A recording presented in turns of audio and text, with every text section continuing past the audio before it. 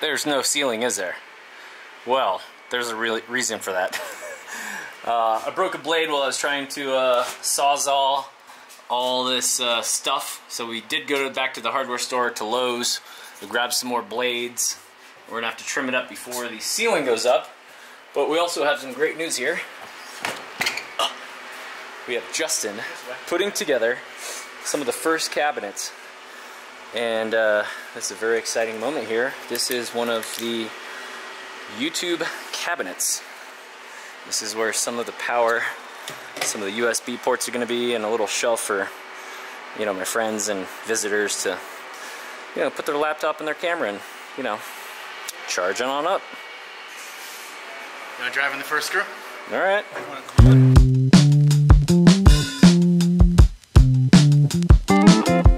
All right, they're nice and square. As you can see, we're using pocket holes.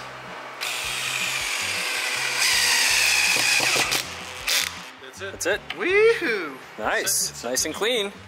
Excellent. I'll let the professional take the helm here. Take the wheel. Oh, easy. So that's how cabinets are made. You got there, buddy? I got a cabinet. Yeah? A YouTube cabinet. Oh, YouTube cabinet. Look at that. That's a big cabinet to put YouTube stuff. You can put like a big old YouTube emoji in there or something. You know? Wait a minute. Yes? Oh, uh-oh. Hey, look, it's a YouTube. We're putting a YouTuber in the cabinet. Look at that. Not bad, huh? Nice one. Why don't you walk us through? Show us what you're doing here. I'm just putting these stop blocks on exactly 4 inches up.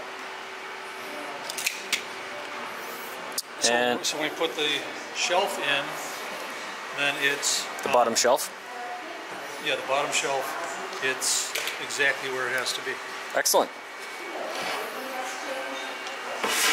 This is exciting stuff. I've never built cabinets before, but surprisingly, I don't want to say it's easy, but it's surprisingly simple.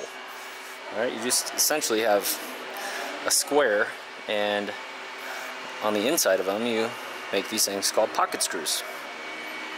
But the actual construction is easy. It's all of the thinking that goes into getting to this point.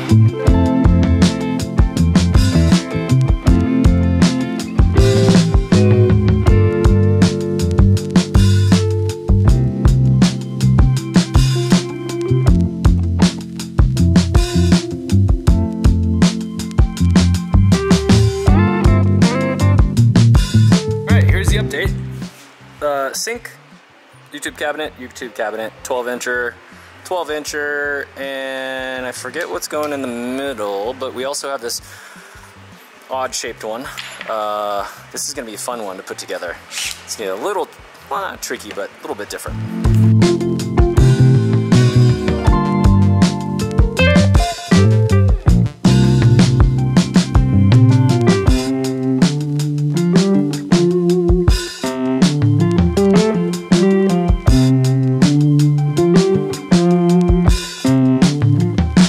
This is the passenger side cabinets. Obviously we have one that's transitional, and this one, you know, a little bit short. So this bumps up. This is arm rest level, just like Mike's, where there's a armrest right there.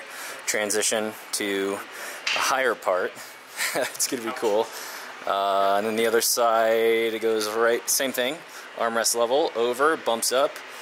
Sink, and then to the side of this is where the pull-out 12-volt top-loading fridge will go, which I think that's right there. Look at all the spray foam. Holy crap. I did everything, recut everything except for this last piece. I'm going to cut that shortly. Steve and I are going to work on the ceiling. Cross my fingers, finally. Or to come down to where those bars are, and those bars, we got to do some stuff on the roof with 2 lights, well, a total of 4, 2 on each side, 2 speakers on this side. Speaker wire arrives today.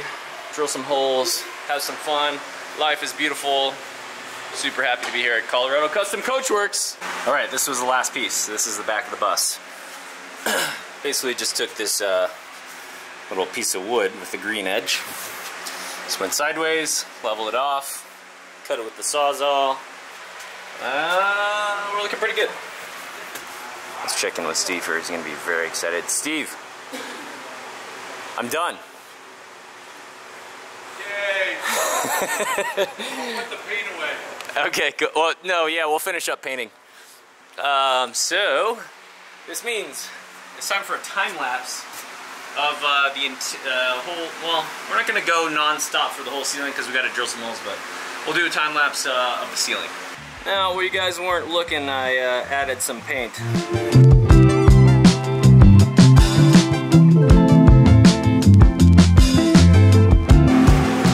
Alright, first one up, that's our guide. From that guide, we're gonna go to the left. When you're looking at it this way, we're gonna make the center parts, and we're gonna recess these nice little 12-volt lights.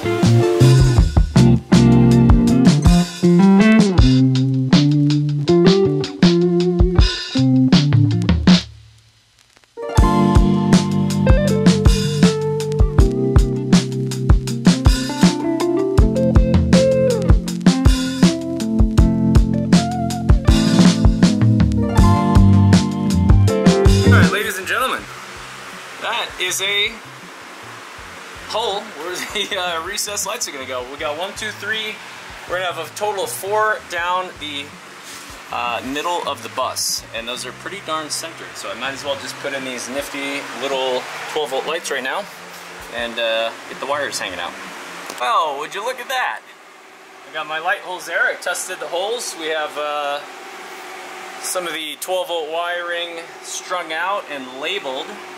These are for the center lights. We'll get more of that later. A wise man would spray would spray over the wires and put the wires up before you spray. But this is a work in progress. Me, my life, my bus is a work in progress. I learn as I go through experiences more than research. So I'll do a little bit of research, and you know, just things to note for the other time. But if you guys do spray, you want to add something, or you're doing it this way, it can be done. And it can be a little bit more helpful if you don't know exactly what you're doing yet.